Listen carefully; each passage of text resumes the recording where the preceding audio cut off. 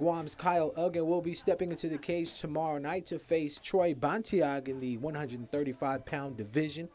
Uggan has two tough decision losses to UFC fighters Russell Doan and Michinori Tanaka. In order for Kyle to stay in title contention, he must pull off a win against the very tough Filipino fighter from Team Lakay, which is highly regarded as the best MMA gym in the Philippines.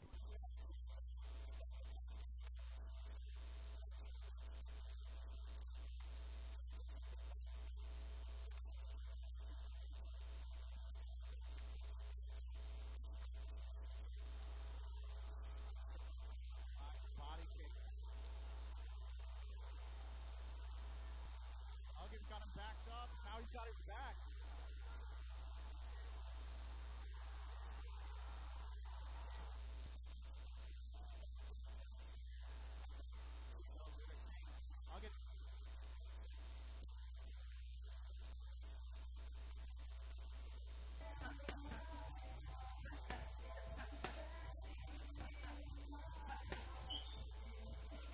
Keeping with news out of the PXC, weigh-ins for tomorrow night's show were held at the P.I.C Amphitheater this morning.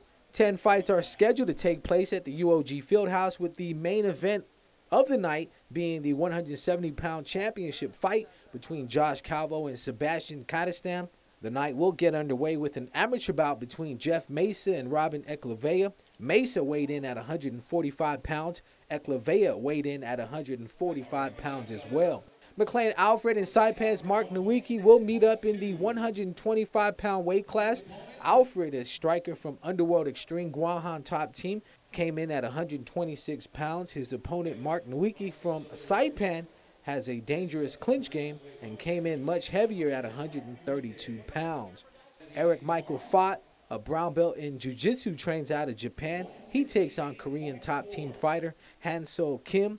Fott weighed in at 168 pounds.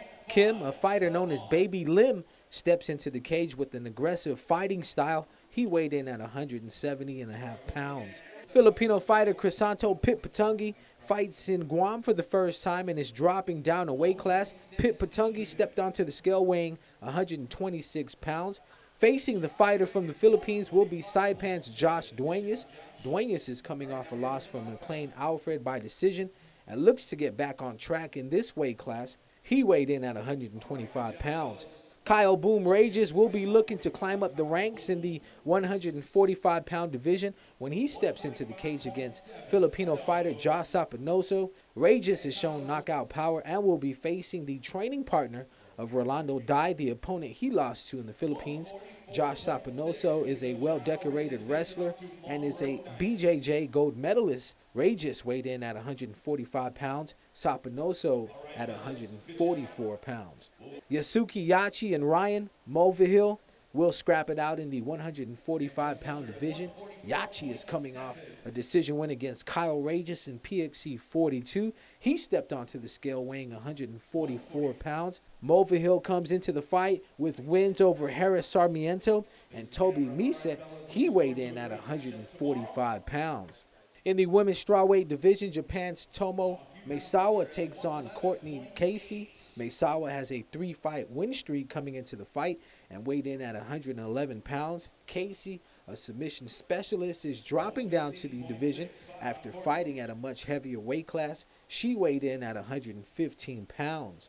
Spike 22's Kyle Uggan faces Troy Bantiag from the Philippines in the 135-pound weight class. Bantiag fights out of Team Lakay and is a striker with solid ground game. He stepped onto the scale weighing in at 135 pounds. Kyle Uggan will look to keep his title dreams alive with the win over Bantiag. Kyle is Guam's top bantamweight fighter and has very strong wrestling to go along with great cardio. He comes into the fight weighing in at 135 pounds. And in the 155-pound division, Frank the Crank Camacho pulled himself out of the fight against Suji Kato.